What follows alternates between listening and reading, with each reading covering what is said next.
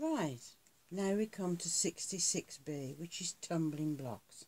We've got two sizes of which to do this, and you can also see that you can do nice hexagons with it, which is what comes out of the tumbling blocks. So, down we go. Right, now to do the actual tumbling blocks, a vision of tumbling blocks, I'm going to use that top corner there as my top. So we'll sit with that there, and we're going to do our first half of our hexagon. So stitch all the way round. Stop with the needle down in the fabric. Bring the ruler round to complete the first hexagon. And you can see the lines of the hexagon sit on exactly where you're going to stitch. And that's where you're going to finish, exactly where you started. Bring it round. So that's our first hexagon done. Now what we need to do is put the top of the box in. So if we turn the ruler, and I'm going to turn the fabric so you can see what I'm doing, the placement of the lines. The star sits on the top corner, and you've got your two lines sitting there, and we're going to stitch the top of the box. So stitch one and come back to the centre. Turn the ruler and stitch down to the corner.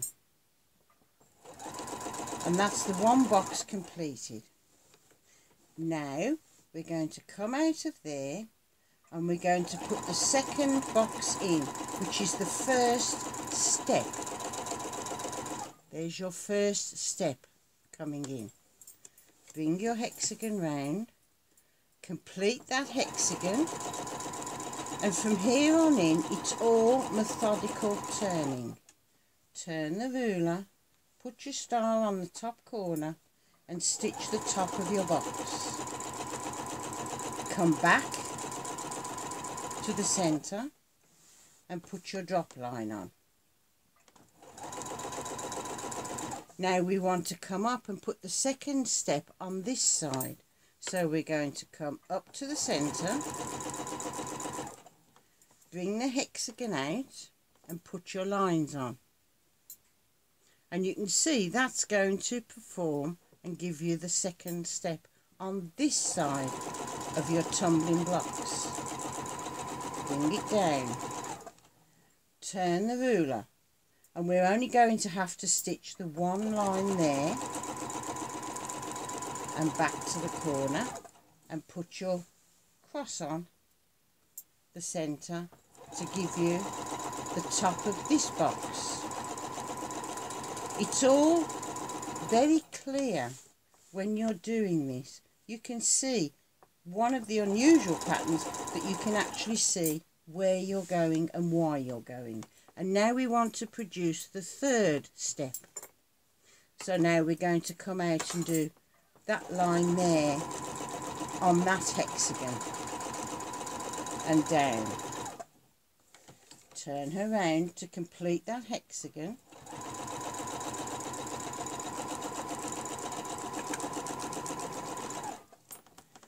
Bring the curve round, put your cross on the centre and put the top of that box on. Back down to the centre. Put your line on to put the centre of your box on. Now we want to come across and we want to put the next box on, which fills up the gap there.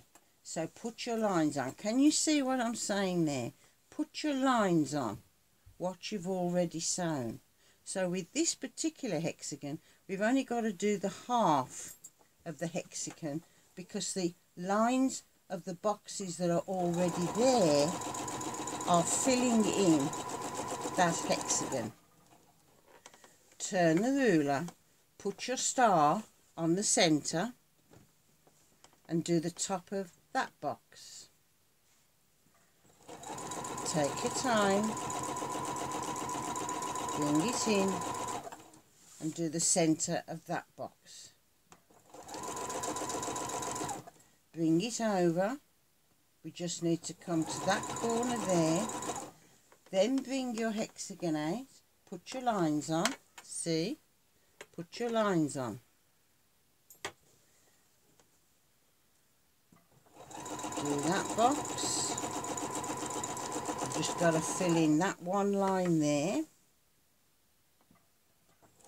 Beauty of straight line patterns is that you can see exactly what you're doing, where you're doing it and why you're doing it. Where am I coming?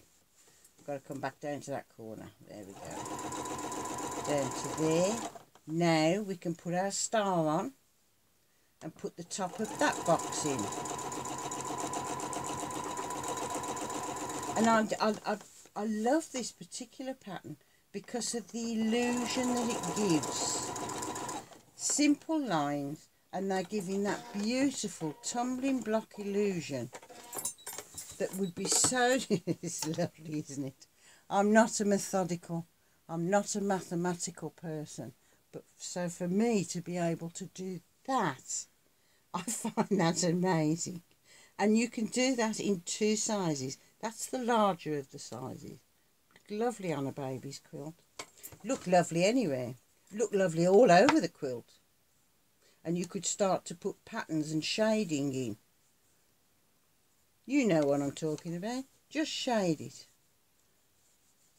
And you get, oh, absolutely beautiful.